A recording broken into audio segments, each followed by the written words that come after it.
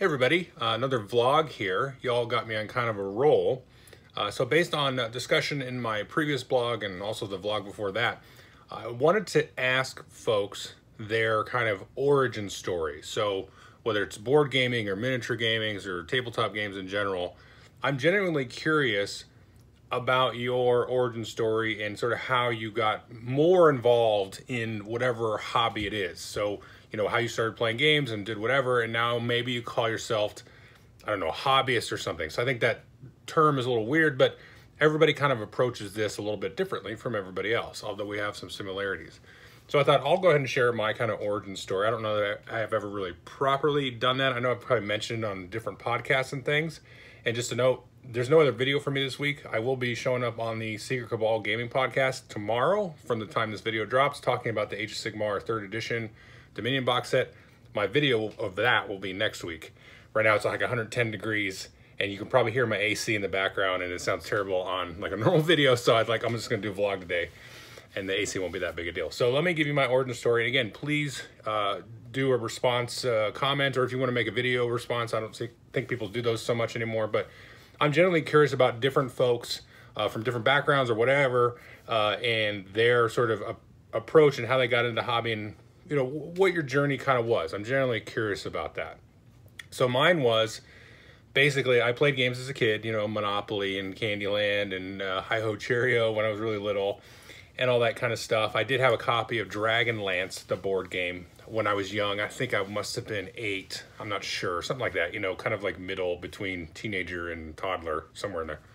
And I saw that at the game store. I was like, I really want to have that and stuff. And I think my parents bought it for me. I don't think I saved my allowance or anything. I think it was a gift. And so got that, and my brother and I played that a few times, where we would play. I remember playing like 1-on-1 with 2 factions of dragons, and then like 3-on-3 with 3 factions of dragons. It's a big sprawling game with lots of little miniature dragons and stuff like that.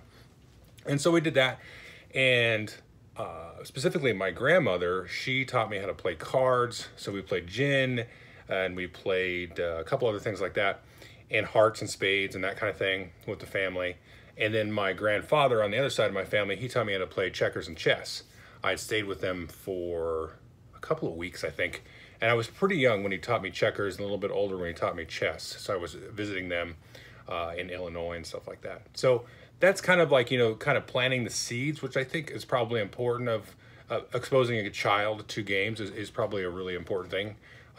I think in general, I mean, beyond like your concerns about the hobby, I think it's a good thing for kids to play games and use their brain in different ways. So that kind of happened. And then, you know, I picked up books like Choose Your Own Adventure books. I had the original, not the original, but like the 2nd edition, I think, D&D box set, because I picked that up at that same store where I picked up Dragonlance. And my thought was I would play this game, and I kind of thought it was like a Choose Your Own Adventure game, because it had like a little adventure you could actually play solo, and did that. And then I never really found anybody in my neighborhood. We had a lot of kids in my neighborhood, and nobody was really into that. We just played basketball and rode our bikes around or whatever. And so that kind of, the gaming stuff sort of just kind of faded away as I got into high school and then even into college, because I really focused on my college stuff, you know. And then after college, I met some folks, and they were playing Catan, and then they were playing Magic and all that stuff. And I kind of knew about Magic through college, because, you know, you'd see, just run into people that were playing, and I was like, this is like baseball cards, but you play a game with it? That seems stupid. You know, but I wasn't, my mind zone wasn't even in that arena at all. So so I played Magic after college, and a little bit, I never bought any cards or anything. I sort of borrowed cards from friends, and we proxied a bunch of cards because we didn't care. We were just playing, like, you know, kitchen table games and stuff. And got into that, and then Catan was there. And then probably, I don't know, like a year or two after I played Catan, maybe just only a year, through a friend at work, I met another friend who, that sort of guy and his wife and, you know, another couple and some other folks, we kind of made what was called a game group. But they introduced me to Lowenhers, which is now called Domain, and then Carcassonne, and stuff like that, and then eventually Power Grid when that came out, and Caylus and Puerto Rico, and a lot of those Euro games, Princess of Florence and all that kind of stuff.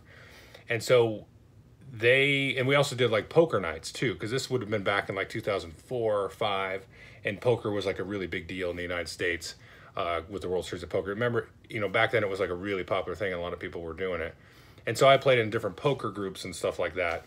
Not like a lot, just, different groups of friends, and we'd throw a poker game together, nothing serious. And so actually, as poker became more popular, these folks actually, some of them got really into it. And so our board game nights kind of turned into a poker night, or they turned into like Guitar Hero night or something. And so the board gaming stuff kind of went away from that group, which, was fine. I was still having a good time playing poker and Guitar Hero and Rock Band and things. But that kind of went away. So I kind of did a dip in the board games. And then I don't remember what happened, but I found out, oh, I know what it was. A buddy on Facebook that I used to play the Versus card game with. So after, in the beginning there with the Catan and all that stuff, I also picked up the Versus card game because another buddy of mine, he would go to the shop and pick up Magic cards, and Versus had just come out. It was like a superhero card game. And there was a sign that said you could win $40,000 playing this game. It was a brand new game. And I kind of met the shop owner, who I still know today.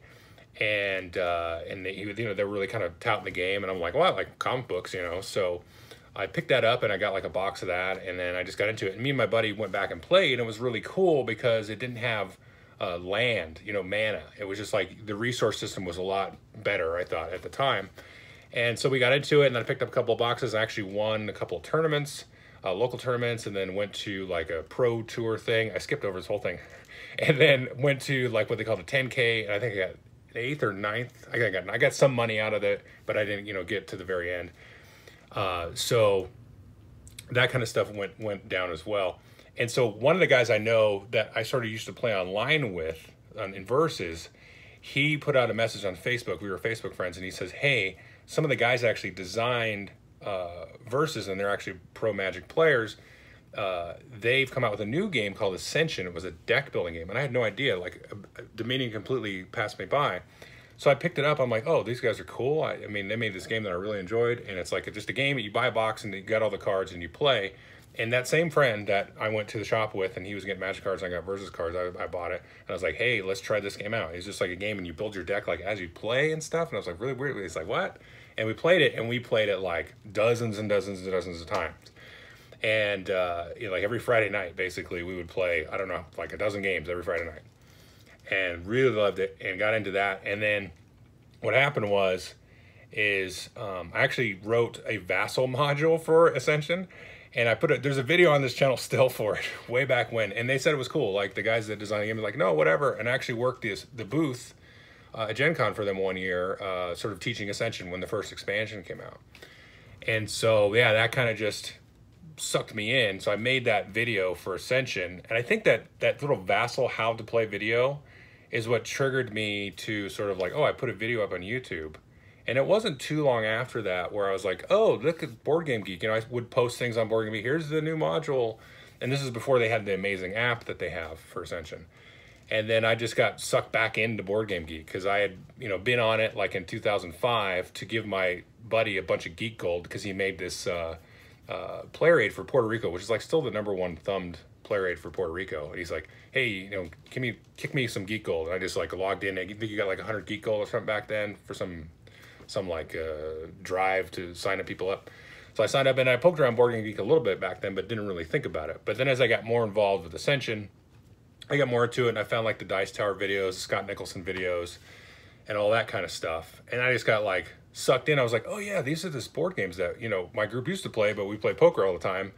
And I had bought like Kalis, and I think I had Power Grid back then, and Tigers and 480. So I had a handful, like maybe half a dozen games that I had in my closet that I would sometimes bring over. And yeah, and then from there it was like, whoosh, just off the roller coaster, off down sliding, into the abyss that you are seeing now.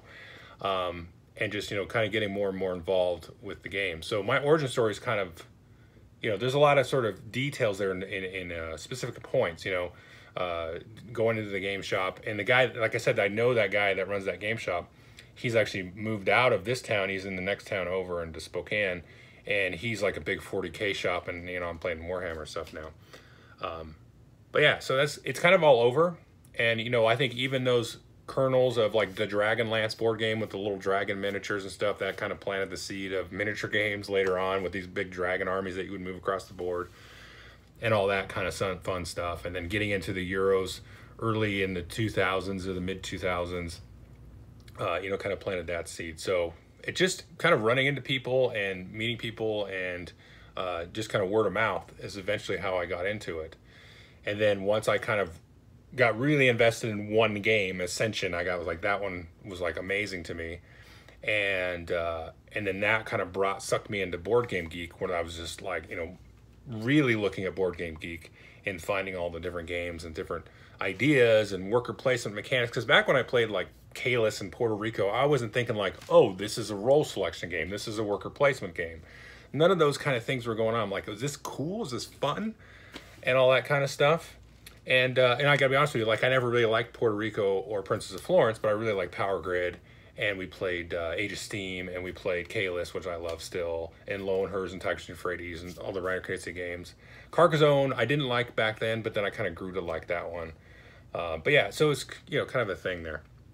So I just wanted to share that was kind of my little rambly journey, and very curious about all your all's journey, and just kind of curious, like, what kind of moments sort of triggered you to go down your different pathways and everything. So I've talked about my kind of journey into the miniature games with discovering Warhammer Quest Silver Tower and Frostgrave and that kind of stuff a bunch. So that I kind of discovered 5-6 years ago, and then it sort of added that extra piece of my gaming arsenal or something. Yeah, and then I guess the only thing I mentioned here is I did dabble in the role-playing game stuff. I mentioned getting that early D&D box, never really touched it. And then actually in college, there was a guy at my dorm, and they let me sit in on a few games, and they were running a campaign. I was like, oh, D&D, you guys, you know, do this. And it was terrible. And the DM sucked, and I didn't really like it at all. But a couple of the guys in the group I enjoyed hanging out with otherwise. So, and I played a little bit of role-playing games over the last couple of years, just kind of one-shots and things like that. But yeah, that was not a good experience in college. I know the DM was a douchebag. So yeah, he's just like the worst, you know, pictured like the worst kind of DM RPG type of personality. That was that guy, and it wasn't super fun or anything. Yeah, so yep, so that's it for me. What do you got? Thanks.